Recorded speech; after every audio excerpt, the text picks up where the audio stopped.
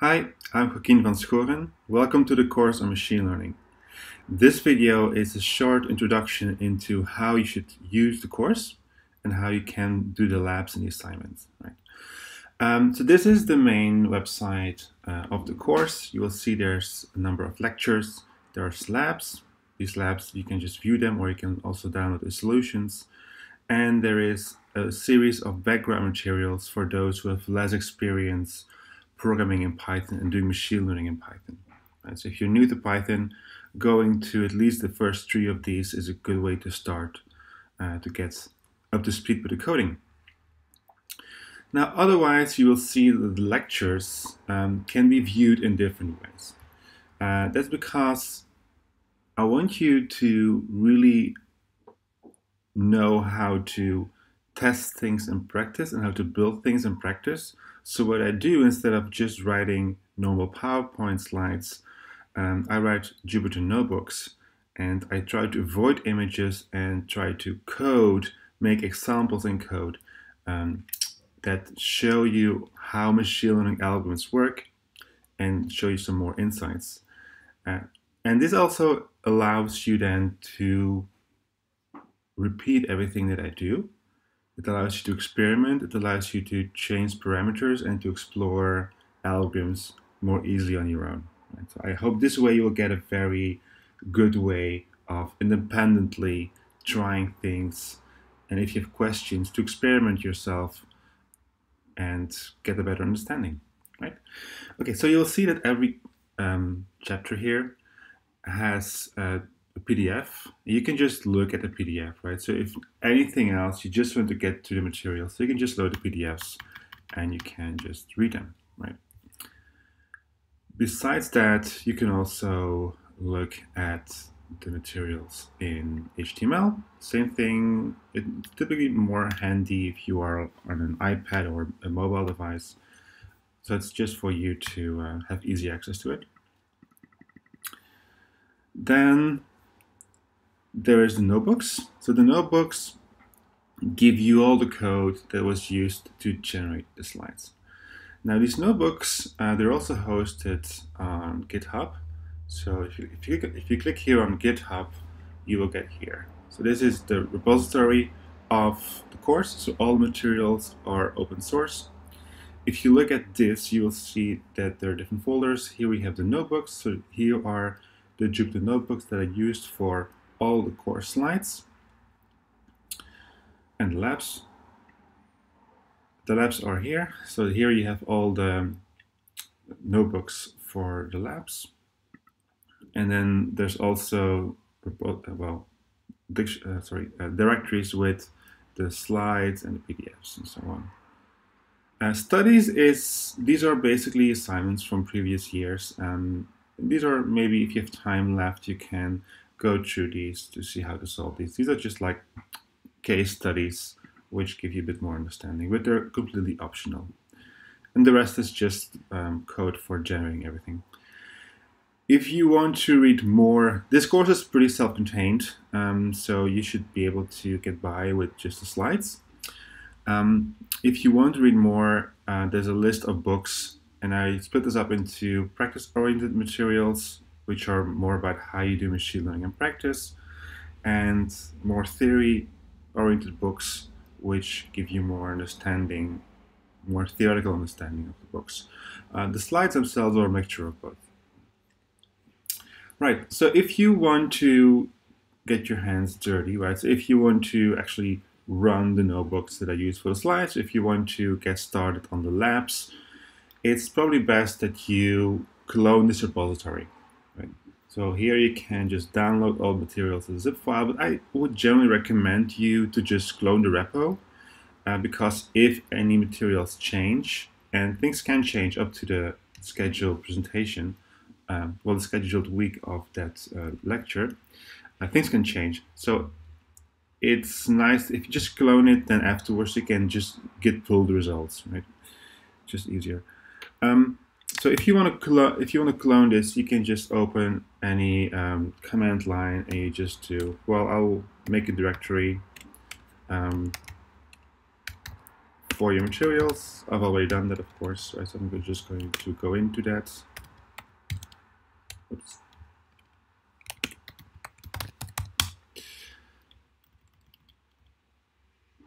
Oh, already, okay. And then you do git clone and then the repo, right? And if you do this, then this will download all the materials. I've already done that, so I now have a folder here, master, and in there I have all the materials. And then you can work on them, for instance, with Jupyter Lab, which I find the easiest way to do things. So if you type Jupyter Lab, this will open up Jupyter, and now you will see all the course materials, all the lab materials, and you can get started. Right? So if you want to look at the course slides, you can just open that notebook and you can actually rerun all the code. Right? So if, for instance, I give these examples here, the code that I used for generating these examples is here, and you can basically reproduce everything. Right? So it also has these they're called widgets, so you can build little interactions if you want to.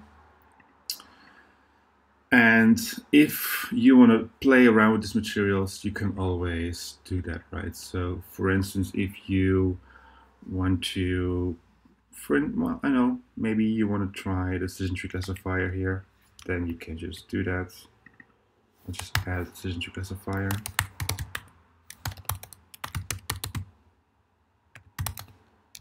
We'll get into the details of how you do all this, but just to show you that you can very easily interact with the slides. I have to import that also. So from scikit-learn trees, import classifier. Right. Nope, of course not. There's no trees. Tree. Okay. And now I can. Oh, I need to do that here as well. Right, and now I can see this one as well. Right, so it's very easy to get in touch with the materials, to play around, to change anything really. Right, so if you want to see, okay, how does this bore vector machine work with much more narrow curves, you could do that too. And you will see that the result is again will be very different, right? Of course. Now it's completely overfitting, of course. Well, so you can really get your hands dirty and play around with everything in the course slides. And I hope this will give you a lot of capability and understanding. Right? Okay. So that's the slides. You can for the labs you can get started the same way. So you can just open any lab, and you can get started with the lab and just start solving it, right? So whenever you give an exercise, you just create a new cell, you can start solving the assignments. This assumes that you have a working Python installation. To set that up yourself, I would go to the prerequisites. This gives you step-by-step instructions on what to install. So I recommend to use Conda, but you can also use pip, depending on what you like. I would use a virtual environment if you want to shield this from the rest of your system. Yeah, and then if you have that, then you can just do these labs in Jupyter Lab. Okay. Now, if you want, say for some reason there's some problem with your setup, or you maybe your laptop is broken, you're not on your original system, you can also load everything into Google Colab. So Google Colab is a nice initiative by Google, which provides hosted notebooks. Right? So you can just upload your labs or your notebooks, whatever, even the course slides from your local disk.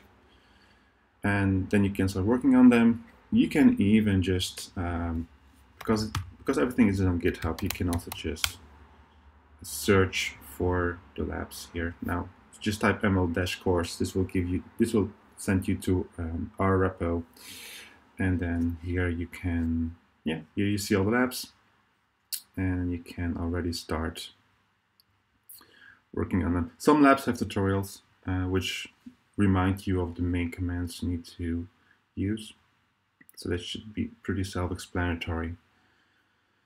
If you have any questions, of course, you can put them on Canvas. And this will, this will show you the notebook.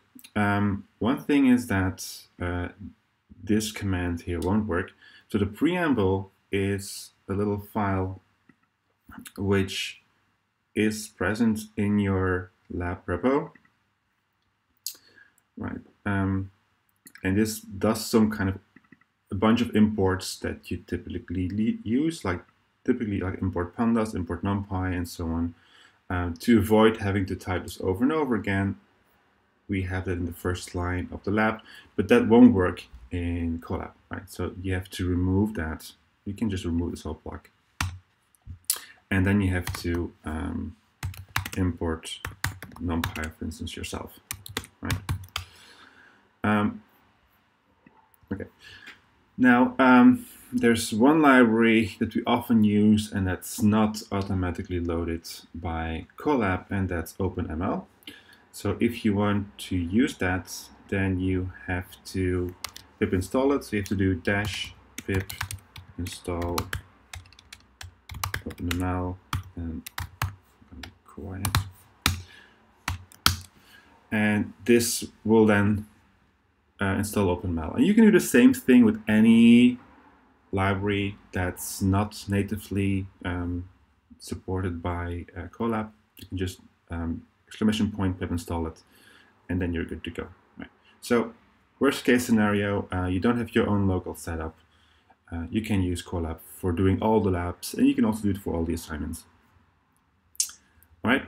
It's actually nice for the assignments because Google Callup allows you a GPU runtime. I have to remember where that is. At some point, somewhere you can ask for a GPU. Yeah, runtime type. Yeah, so here you can ask. So go to runtime, and then change runtime type, and then you can switch to GPU runtime. And this will reconnect the kernel, and then you will have access to a GPU, right? So now you working in an environment with a GPU, which is not so useful for now, but when later on we'll go to deep learning, it will be very useful to speed things up, right? Now remember, Callup is kind of limited in this respect, so you will get a GPU, but if you use it too much, Callup can just say that you cannot use it anymore, right? So there's certain usage limits, so be aware of that. You cannot always count on it being there. All right, that's most of it. Of course, the videos, you probably know where to find them because that's where this video is hosted. So they're all hosted in our channel on YouTube, and you can just play all videos there. If you have any questions, you can just post them in the comments. Likewise, if you have any questions, you can also put them on Canvas.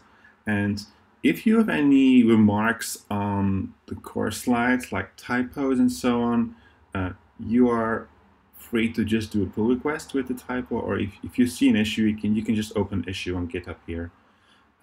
Like something doesn't work for you or something, you can just also put an issue here, and I will respond to that. Okay, I think that's all. I hope you enjoyed the course, and if you have any questions, just let me know. Thank you.